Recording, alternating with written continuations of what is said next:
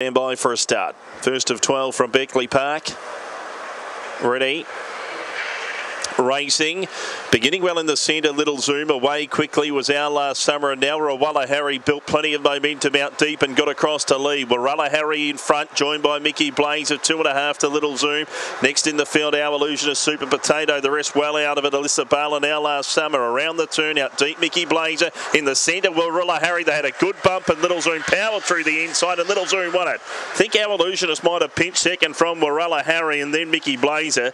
Next in was Super Potato, well back in the race, Alyssa Barlow last summer in a time of 23.15. Yep, there was one more. Sergeant Elf, the favourite, has not completed the course. Not exactly sure what happened there. There was some congestion when they came off the back, and he's been picked up over there at the starting boxes. So those that were on the shorty have done the money. But Little Zoom's won.